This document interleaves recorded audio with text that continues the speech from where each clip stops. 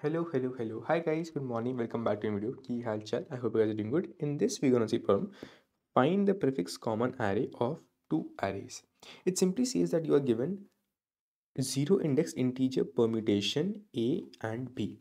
If we don't know what a permutation is a sequence of n integers and it's called a permutation if it contains all integers from 1 to n. As you can see, 1 to 4. The length of the array is 4, so it will have 4 elements in any order from 1 to 4. Same way, 1 to 4. Okay. Now, a prefix common array of A and B is an array C such that C of I is equal to the count of numbers that are present at or before the index I in both A and B.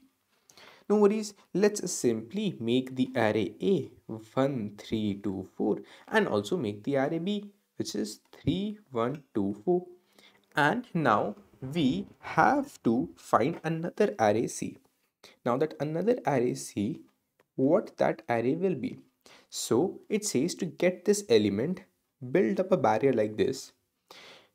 Take the elements in A and B and the elements which are common. The count of elements which are common is actually what my answer here is. Which means count. I am grabbing the frequency. Okay, so let's grab the frequency. So again, right now I am just kind of going towards the brute force. I'm just trying to achieve what I want. So at a specific index, I put up a barrier. I iterated on the array A. Okay, I just said, okay, frequency of 1 will be 1. Frequency of 3 will be 1.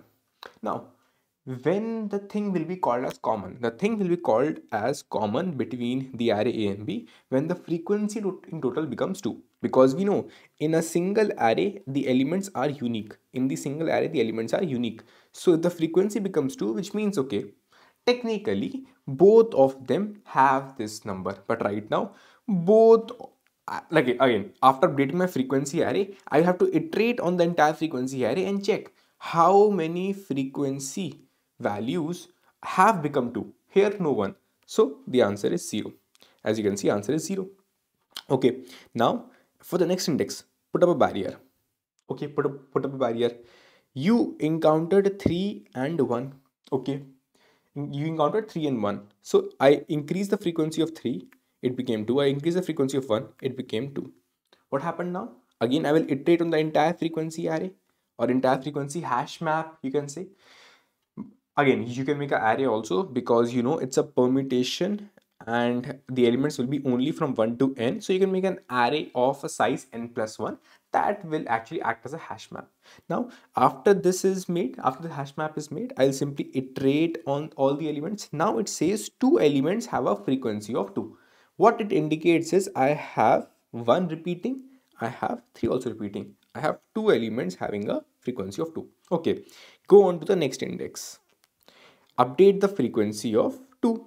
So frequency of 2, it was not there earlier, so I'll update it firstly with this, okay, and nextly with this. Okay, now I will again iterate on the entire hash map and check the count of elements. So it will say 1 2 3. Okay, 3 elements. Then go on next again, 4 came in, so frequency of 4, it became a 2. The answer will be 4. So if I ask you the complexity for this, you saw that I iterated on at every index. I just simply did a O of 1 operation to update the hash map. But then when it is updated, I iterated on the entire hash map again to check that how many elements have the frequency value as 2, and then update the count. So for one index, iterating on the entire hash map can have n different keys, n different keys. So for n index, it will be O of n square. If I just show you with the help of this example also, let's see.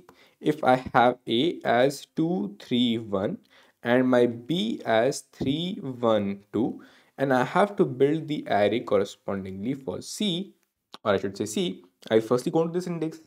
Then frequency of 2 is 1, frequency of 3 is 1. Iterate on the entire hash map and check how many of them have a frequency of 2. No one. Okay, answer is 0. Then came here, frequency of 3 updates to 2, frequency of 1 updates to 1. Okay, again iterate on the entire hash map. only one element is here who has a frequency of 2, which indicates that it is common. It is common. Okay, put up the value as 1 because only one of the elements or the hash map element has a frequency of 2. Okay, then iterate here, increase the frequency of 1 by 1, increase the frequency of 2 by 1. Okay, now 3 are there, so answer is 3. So answer is 0, 1, 3, 0, 1, 3.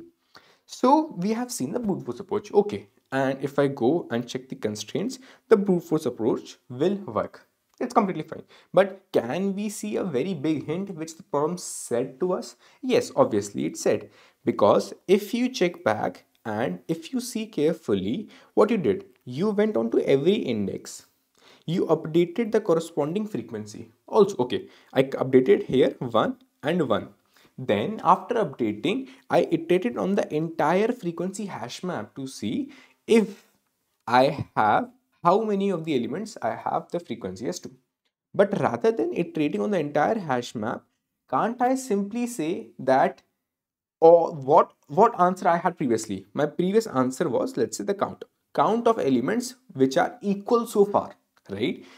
If I update two elements, the value will only be changed of these two elements and not the other ones. So whatever count I have can only be impacted by these two elements and not the other ones. So rather than iterating on the entire hash map, I can only check these two elements which are impacted at this moment. So at this point, my 1 and 3 are the candidates which are impacted. So I will check, okay, has any one of them become 2? No. So count remains 0. So let's say again. So count remains 0. Now, next index. Okay, I encountered 3 and 1. I updated the frequency of 3 and 1. Now, check only 1 and 3 only. How many of them became 2? Check, okay, did this become 2? Yes, increase the count. Did this became 2? Yes, increase the count. Okay, so now I increase the count. You see, I'm only updating the count with respect to these two values only, because only these two values will be impacted at this specific index. Okay, let's go on to the next index. I go on to next index, 2. Okay, increase it by 1, increase it by 1. Now, only 2 is the one which is impacted right here, right? So I will go and in the existing count, make sure in the existing count, I will check, is the current element, its frequency is 2? Yes. Okay. Make sure it is increased to 3. Now, so I'll just put up a 3 here. And here I will go again and say, okay, check, is this increased to 2? Yes, increase the count to 4. If I just show you the same thing with the help of this specific example also quickly, so what will happen here in the very beginning? My count is, this count indicates count of equal elements so far. The frequency of 2 will increase by 1, the frequency of 3 will increase by 1. Okay, so far nothing increased to 2. So no common element so far, 0. Count, this is the count value, exactly what I paste here. Then 3 increased to 2, 1 increased to 1. Checking only these two. Has any of them became 2? Yes. This one became 2. So one element actually got you the answer or got you the value of 2. So increase the count by 1. So this is the count by 1. Okay, next. 1 increased to 2, 2 increased to 2. Now how many elements are impacted? These two elements are impacted. Increase the count by 2. It will become a 3. So answer is 3. And that's your answer. Let's see the code. It's exactly very same as what we saw. Very short and simple. I simply take the answer, or I can say the result array. This is my frequency hash map. As I mentioned previously, that as it's a permutation, so I know the keys can only be from 1 to n. Thus I take a hash map of size n plus 1. Then I have a count variable. I iterated on all the elements. I checked after increasing the frequency. If it became a 2, increase the count. After increasing the frequency, if it became a 2, increase the count. And ultimately, your task was assigning the array C. So this result is nothing but the answer, which is the CI. So I will just assign the count itself to it and ultimately return the corresponding answer. Because you're iterating on the array only once, thus the time will be O of n. Because you are using a frequency array, or even you can say hash map, your space will also be O of n.